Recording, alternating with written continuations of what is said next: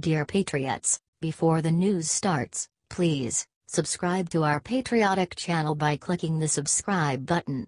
Give us a thumbs up to this video. Don't forget to leave your opinion below in the comments section. Share the news on Facebook and Twitter so your friends see it. Thank you. Devin Nunes dropped the hammer on Hillary Clinton with these 7 words. There is only one real scandal about collusion during the 2016 campaign. And it has nothing to do with Donald Trump. During an interview on Fox News Channel, Devin Nunes dropped the hammer on Hillary Clinton with 7 words. Nunes appeared on Hannity to discuss the recent developments in the Russia investigation. He was responding to the Democrats' political memo, which ended up being nothing more than talking points designed to distract from the real scandal, the fact that the FBI used a fake news dossier paid for by the Clinton campaign to spy on the Trump campaign. And make no mistake, it allowed them to spy on the Trump campaign. The warrant allowed the FBI to look at emails and texts while Carter Page was a member of the Trump campaign. Nunes also blasted the Clinton campaign for being the one engaged in collusion. They paid money that was funneled to a foreign spy who put together a hoax dossier in order to swing the election.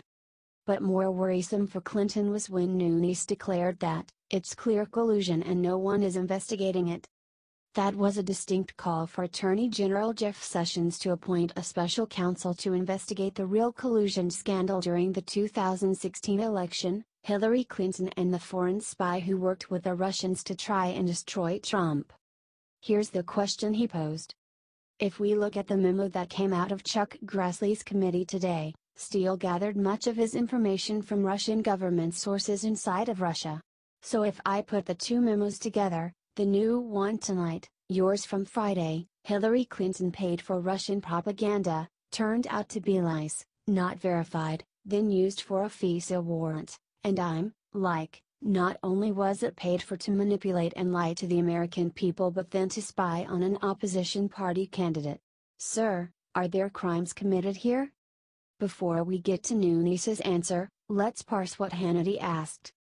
He refers to this sentence in the Grassley-Graham memo. On the face of the dossier, it appears that Mr. Steele gathered much of his information from Russian government sources inside Russia. There are 2 ways to read that sentence. One way is that Steele talked to people who worked for the government who shared information they weren't supposed to, in the way that a media outlet might talk to a source in the White House who talks under the cover of anonymity. The other way it can be read is that government officials were using Steele to spread misinformation deliberately. Do you agree a special counsel should investigate Hillary Clinton for collusion? Let us know your thoughts in the comments section.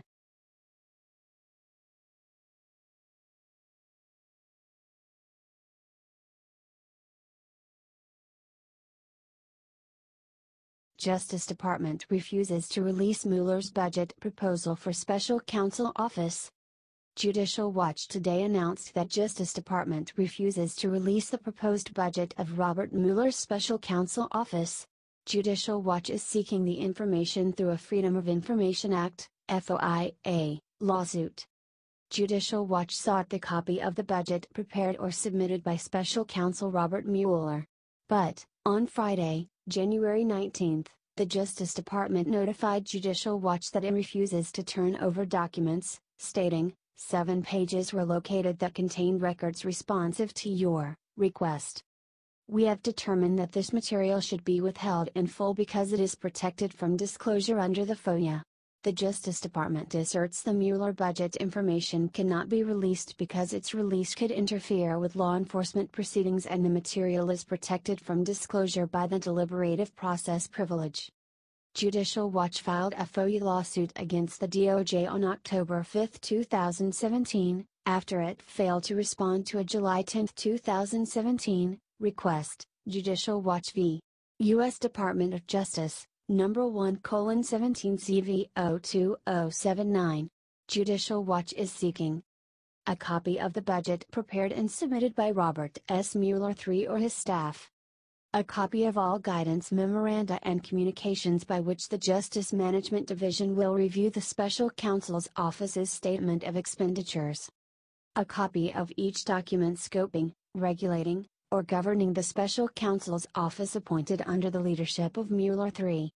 The Justice Department has thus far ignored Judicial Watch's requests for documents about its management of the Mueller operation. The Justice Department also sent Judicial Watch a copy of a previously published document showing expenditures by the Special Counsel's Office from May 17, 2017, to September 30, 2017. The total was $3,213,695, nearly $1 million per month. On July 7, 2017, The Washington Post reported that Special Counsel Mueller submitted a proposed budget to the Justice Department, but officials declined to make the document public and committed only to releasing reports of the team's expenditures every 6 months. Judicial Watch is pursuing numerous additional FOIA lawsuits related to the surveillance, unmasking, and illegal leaking targeting President Trump and his associates during the FBI's investigation of potential Russian involvement in the 2016 presidential election. Special Counsel Mueller's operation is not above the law. The American people have a right to know how much taxpayer money is planned for his massive investigation, said Judicial Watch President Tom Fitton. No one else in D.C. seems to be providing oversight of the Mueller operation. So once again it is up to the citizens group Judicial Watch to fight for accountability.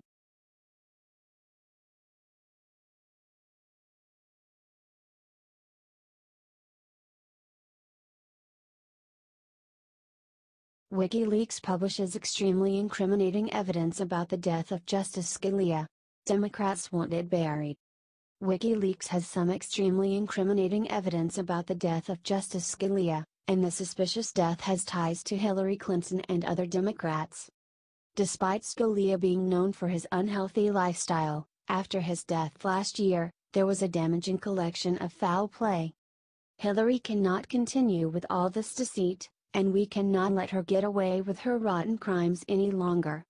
Reported by Thuiner. A former DC homicide commander, William O. Ritchie, raised some illogical questions. Although the man was exceedingly unhealthy, conspiracy theorists were quick to suspect foul play. Here's what you need to know, and it could end Clinton forever. Even the ranch owner, who found Scalia dead, had suspicions about the man's sudden death. We discovered the judge in bed, a pillow over his head. His bedclothes were unwrinkled, John Poindexter, the ranch owner, told reporters. He added that Scalia was lying very restfully. It looked like he had not quite awakened from a nap. Now WikiLeaks, which has been exposing the Democrats with the help of Russia in recent months, revealed an email Justice Scalia received just 3 days before he suddenly died in his sleep. The shocking email went on to use the term wet works, which is something often used in the military to mean assassination. From one. As a former homicide commander, I am stunned that no autopsy was ordered for Justice Scalia, William O. Ritchie, former head of criminal investigations for D.C. Police, wrote in a Facebook post. You have a Supreme Court justice who died, not in attendance of a physician, Ritchie continued. You have a non-homicide trained U.S. Marshal tell the Justice of Peace that no foul play was observed. You have a Justice of the Peace pronounce death while not being on the scene and without any medical training opining that the Justice died of a heart attack. What medical proof exists of a myocardial infarction? Why not a cerebral hemorrhage? Those who dare go against the Soros/Obama/Clinton agenda often mysteriously and suddenly die. No autopsy says it was not a natural death. An autopsy should have been done. He wasn't that old, and the circumstances alone would have warranted one. How convenient that he was cremated. Even the Washington Post reported, 2 days after Supreme Court Justice Antonin Scalia died suddenly in remote West Texas, a former D.C. homicide commander is raising questions about how the death was handled by local and federal authorities. Watch the video now to learn why this means the end of the Clinton campaign.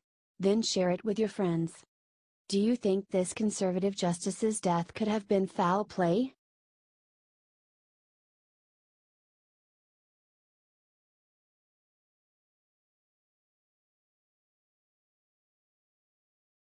AG Jeff Sessions makes major announcement, Barack Obama is done.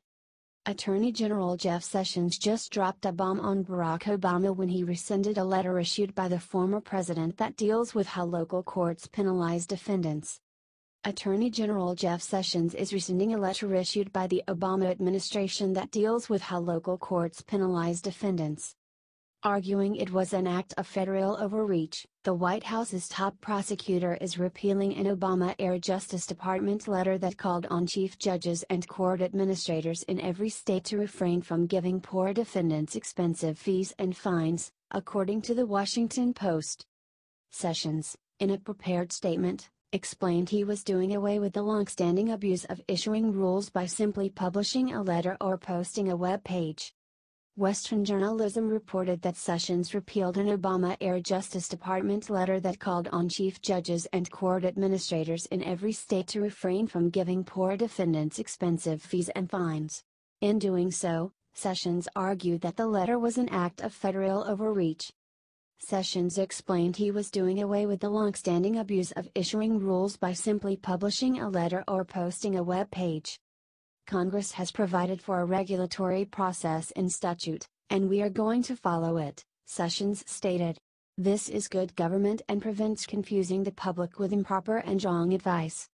Sent in March of last year, the Obama administration's letter was meant to curb law enforcement from issuing fines to citizens as a means of generating revenue.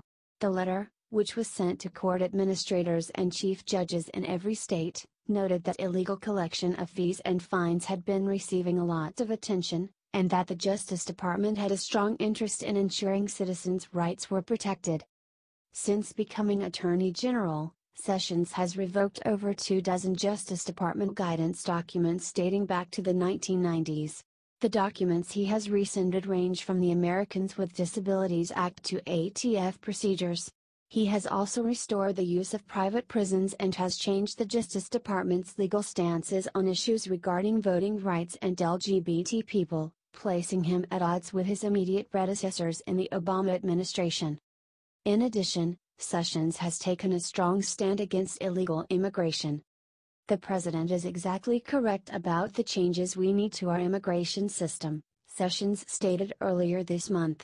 We have now seen 2 terrorist attacks in New York City in less than 2 months that were carried out by people who came here as the result of our failed immigration policies that do not serve the national interests, the diversity lottery and chain migration.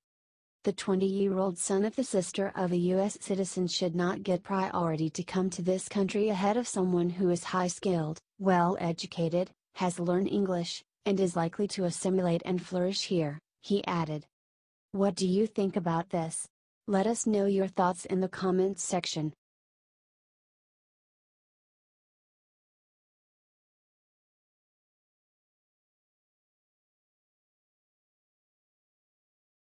Bernie Sanders busted for illegally coordinating with foreign nationals. Socialist Party assisting socialist. The Federal Election Commission, FEC, fined Bernie Sanders' presidential campaign $14,500 for accepting illegal in-kind foreign contributions from the Australian Labor Party, ALP, during the 2016 elections. The ruling stems from a February 2016, conservative activist group Project Veritas video showing Australian nationals working for the Sanders campaign on the dime of the Australian taxpayer-funded ALP. Republican and former New Hampshire House Speaker William O'Brien filed a complaint with the FEC shortly after Project Veritas made the footage public, alleging the ALP had made prohibited foreign contributions to the Sanders campaign, according to her. The FEC levied the fine against the Sanders campaign in a February 2016 issued conciliation agreement. The ALP contacted the Sanders campaign according to the FEC and asked permission to allow Australian nationals to be inserted into the campaign as volunteers. The Sanders campaign accepted the ALP's request, despite knowing the ALP would be paying Australians a daily stipend in addition to covering the cost of their flights to the United States. While volunteering with the Sanders campaign, the Australians engaged in political activities including encouraging voter attendance at campaign events, recruiting volunteers, canvassing with volunteers, and planning events, according to the FEC. The Sanders campaign treated the ALP delegates no differently from any other campaign out-of-town volunteers and was aware that they were receiving a stipend from the ALP, the FEC added. The ALP spent $16,140 for the Australians' flights to the United States and $8,282 for their daily stipends. The FEC determined that amounted to a $24,422 prohibited in kind foreign contribution the Sanders campaign accepted from the ALP. A Sanders spokesperson said in a statement to MER that the campaign doesn't think it broke any rules. During the course of the campaign, thousands and thousands of young people from every state and many other countries volunteered. Among them were 7 Australian young people who were receiving a modest stipend and airfare from the Australian Labor Party so they could learn about American politics, the spokesperson said. The folks on the campaign managing volunteers did not believe the stipend disqualified them from being volunteers. In order to avoid a long and expensive fight with the FEC over the technical status of these young people, the campaign agreed to pay the FEC a small settlement but did not agree that it broke any rules, the Sanders spokesperson added. O'Brien told MER Tuesday he was disappointed the FEC did not make a connection between ALP and the Australian government. "I'm disappointed that it's not comprehensive," O'Brien said of the FEC's ruling. "It doesn't go into the Australian government funding. And I'm disappointed that it doesn't go with greater specificity into the actual things that they were doing. I'm disappointed that they didn't go to what was the effect on the campaign. It's basically the Australian government using the conduit of a socialist party to assist the socialist candidate in the United States," O'Brien said. The FEC's ruling against the Sanders campaign follows the February 16 indictment of 13 Russian nationals who interfered in the 2016 election in support of Sanders and then-candidate Donald Trump. Sanders denied his campaign received support from Russians during an interview last week with Vermont Public Radio. "They were supporting my campaign, no. They were attacking Hillary Clinton's campaign and using my supporters against Hillary Clinton," Sanders said.